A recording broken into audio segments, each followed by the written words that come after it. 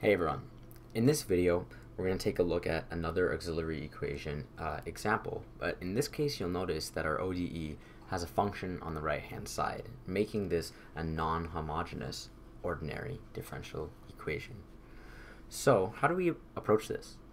Well, we're going to use some of the knowledge that we know of how to solve our homogeneous ODEs, and then we just have to do a little something extra.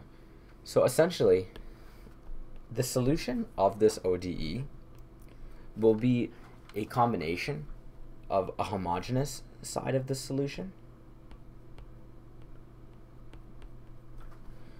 which is essentially like kind of how the solution is influenced by the left-hand side, is like how I think of it. And then we've got the right-hand side. So how does this function on the right-hand side influence the solution? And that part of our solution is called the particular solution. So first, what we will do is we will solve the homogeneous, so this homogeneous part of the solution, and then we will find what is the particular part of the solution. So let's jump right into the homogeneous part. This should be pretty easy if you've watched any of my last videos.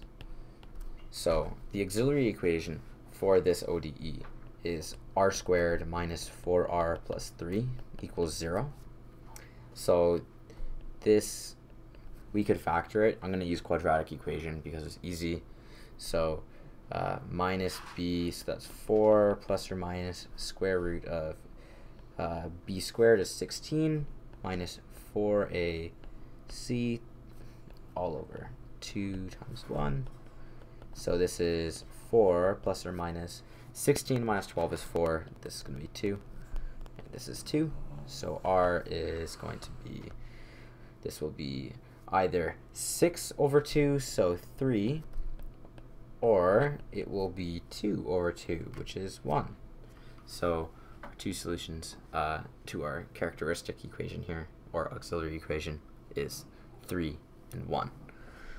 And we know that we got two real solutions, so the homogeneous solution will be a linear combination of, we'll call this A, so it'll be A times e to the 3x plus b times e to the 1 times x.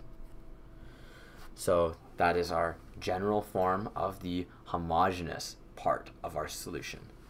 Right?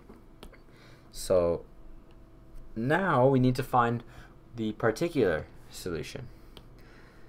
And essentially what we do is kind of similar to how we get the homogeneous solution, but instead of assuming that the solution is going to take the form of e to the something x, we're going to take a look at what the right-hand side is of our ODE, and that's going to essentially tell us what we should, what would be a good idea for us to assume that the solution would be of the particular part. And you can see that the right hand side is a linear first order polynomial.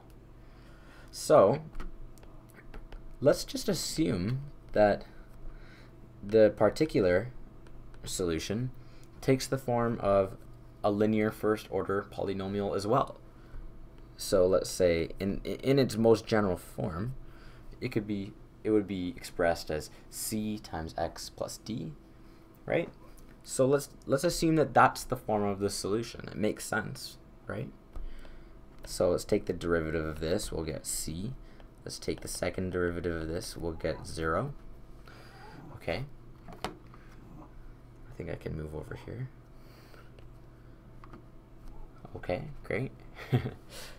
So our ODE, let's verify.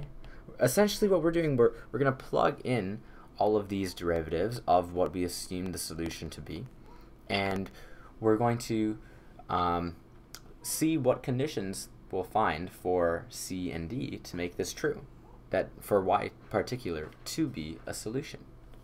So the ODE would then become, if we plug in our y double prime, that is 0, and then we've got minus 4 times c plus 3 times the first, or yep, so 3 times cx plus d. And this is equal to x, our particular solution. Okay, great. So we have minus 4c plus 3cx plus 3d. And this looks a little bit confusing right now, but it's really not that bad. If you'll notice here, we've got some constant 3c times x, and then we've got plus, and then 3d minus 4c. And again, this equals to x. And if it's still not clear what we're going to do here, what if I added a plus 0, right? So you'll notice here that 3c, this coefficient, if we want this, if our assumed solution, we want this to be a solution to the ODE, then we need this equation to hold true, right? So there's a hidden 1 here as the coefficient. So 3c must be equal to 1, or c must be equal to 1/3. And you might be thinking, okay, so c is 1/3, that means d can be anything. But that's not true, right? Because if d was anything, then this might not be true. 3d minus 4c, that needs to be equal to 0 as well. So we can't forget about that. So we've got 3d minus 4c equals 0.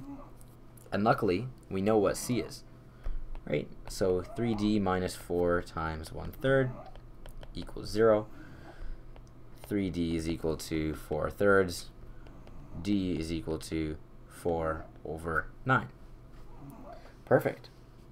So that means that we could write our particular solution, right?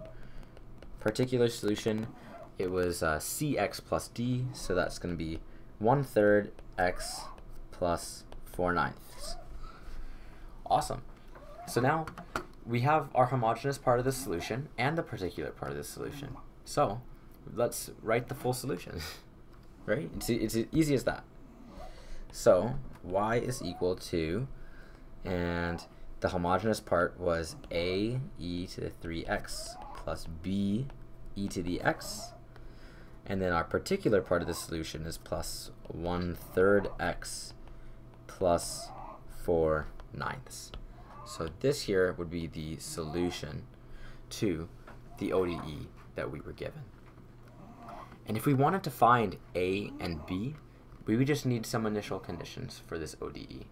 And that's pretty much just like straightforward math at this level. So you just plug them in, you'll have a system of equations.